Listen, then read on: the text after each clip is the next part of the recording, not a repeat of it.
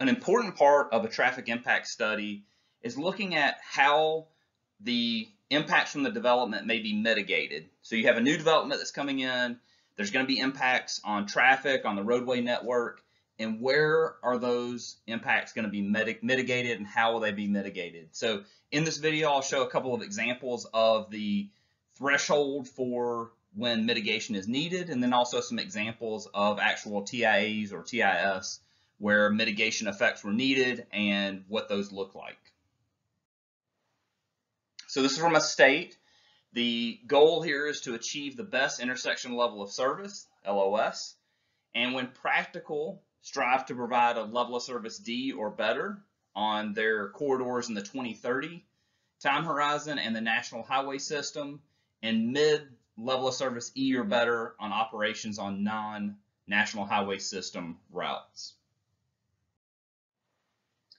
They do also provide some specific mitigation measures that can be used to improve the level of service. That can be additional or modifications to left and right turn lanes. That is a very common aspect of a development or a project to mitigate the effects. Additional through lanes, additional highway lanes, modifications to the access, and it could be alternative access. So instead of providing access on the main road, maybe you're providing access on a frontage road or a side street. Construction of a two-way left turn lane, expansion of an existing median, or change in the traffic control. A very common one, again, is the addition of a traffic signal, roundabout, or other type of traffic control. You could change the signal operation, which includes rephasing or retiming an existing signal, redesigning or relocating bus stops, introducing grade separation. So that means one or more of the movements can flow freely because they're grade separated from the existing network. You could have restrictions on turning movements. So an example of that is a right in and right out only access point, and accommodating two-stage left turn or crossing movements. Here's another example of mitigation requirements from a city. This is specified that they are needed for intersections that show a significant project impact and operate at level of service D or worse. Here's another state policy. This says that the applicant should be required to identify mitigation improvements to the roadway network if at least one of the following conditions exists. So a total average delay at the intersection or an individual approach to an intersection increases by 25% or greater, while still maintaining that same level of service. So within those bands of the level of service, so within A, B, C, D, E, or F, you may stay within that same band, but you may have still changes in delay to the whole intersection or an individual approach while staying within that level of service.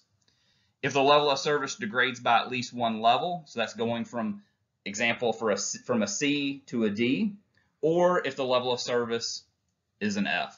So those are all different conditions that may require mitigation improvements to the roadway network.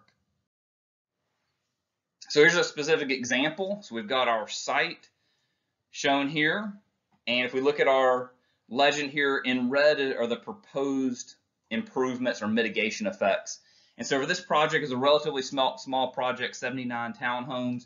We see it's a small network that is examined, and no impacts or no mitigation effects are needed at the adjacent intersections, but for the intersection where you gain access to the site, the recommendation is to add a right turn lane and a left turn lane, and then of course leaving the site, we're going to need left and right turns. It's a three-leg intersection, so no through movement there. So really the impacts really focus on that driveway to the site. Here's another project. This is a much larger project, and they do specify explicitly what the impacts are here in words, and also on a map they do show us in particular in red again, the recommended laneage and the changes that are happening at the site. And so most of these again are at the site itself, but on the adjacent network you can see a left turn lane added here. And then another important thing to note in a traffic impact study is what else may be happening on other roadway projects. So there's actually another project that's going to improve this other intersection. So it's important that we denote that and make sure we explain that that within the study area, there may be other improvements from other projects. And finally, one more example, and this is one where there's no specific geometric improvements that were identified for this site. Relatively small site, a large existing development, and so putting in a fast food restaurant here leads to a finding that no other improvements are needed for this roadway network.